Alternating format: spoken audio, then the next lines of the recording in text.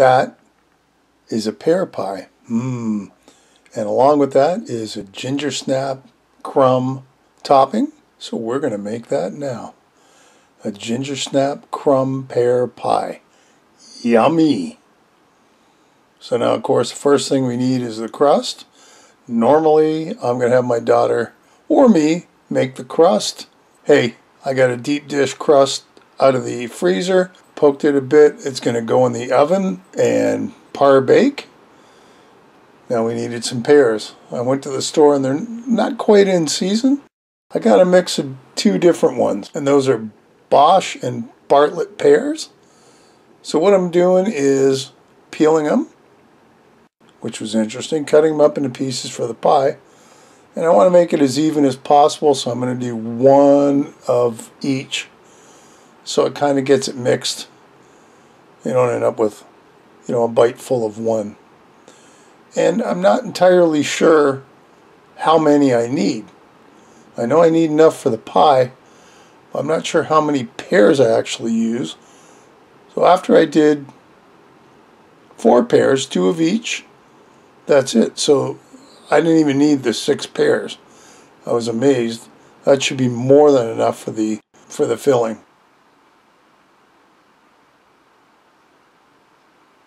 So into this, that was a 1/4 teaspoon of salt,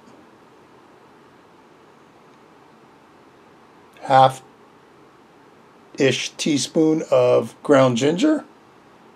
I'm trying my best at this point to not have it all come out in one big blob, which isn't easy with ground ginger.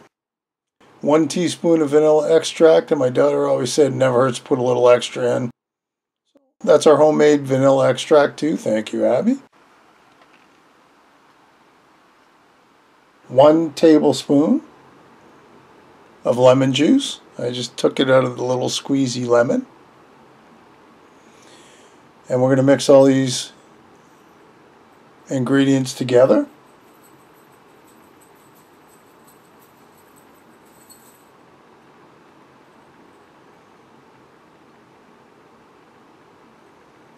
Yeah, that looks good. On to the next part. That is 2/3 cup of sugar. And I'm going to reach over for the flour, because that is a 1/3 of a cup of flour. Put the flour away and let's get that all mixed together. It kind of, as I'm doing this, kind of reminds me of, coating fish to deep fry them. Because it's not very liquidy. There's actually a lot of flour and sugar at the bottom, so I had to make sure I mixed it all together so it all stuck to the pears. So here's our pie crust. Yummy, nice and golden brown. And we are going to put our pear mixture into the crust, of course. Not really a hard thing to do. So there's our 4 pears. Look at, it's actually way up to the top. Well, I always find that fascinating when you go to make things, just how little you actually need to make a good dish. So we've got most of our pears on. Now we'll get the rest of them in. I was afraid I was going to overflow the pie crust, so I didn't quite get all the slices in there, but I am now. It's a beautiful picture of the bowl. And there you go. Let's set that aside for a sec.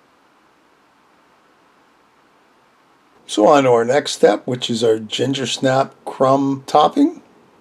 Out comes my food processor. Get her all set up. And I got a box of Gingersnap cookies. I'm not sure how much a cup's going to make, but I'm kind of guessing. I think I overguessed it.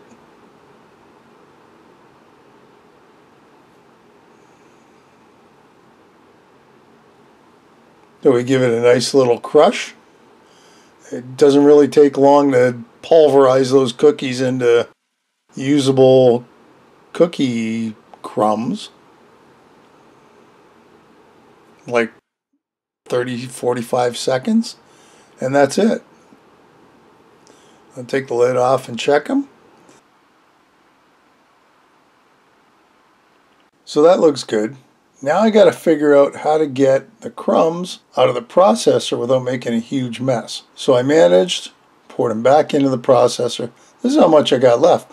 I got pretty well enough for another pie. So there's our 1 cup of cookie crumbs, and to that we are going to add a 1/4 cup of flour and a 1/4 cup of brown sugar. Let's get the lid on the processor. Let's give her a nice mix. Once again, this doesn't take long at all.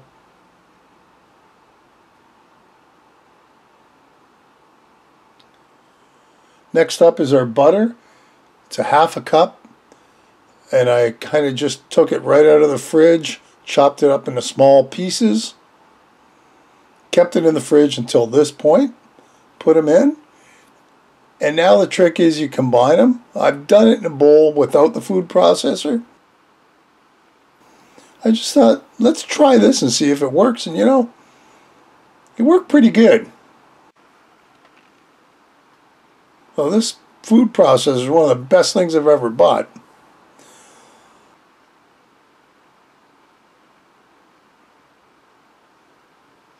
So here's our pie back, ready for the topping. And we're ever so carefully going to pour on what we need. So again, I'm not so sure I need that whole mixture right now, but we will spread it all around, mush it down, push it down, make it look pretty. And I did end up using that whole cup of cookie crumbs. That looks nice. Okay, into the oven it goes, 350, 60 to 70 minutes. If the edges start getting brown the last 15 minutes, put a little tin foil on them. I didn't have that problem. Here we go. Look at that. We're going to let it cool for an hour.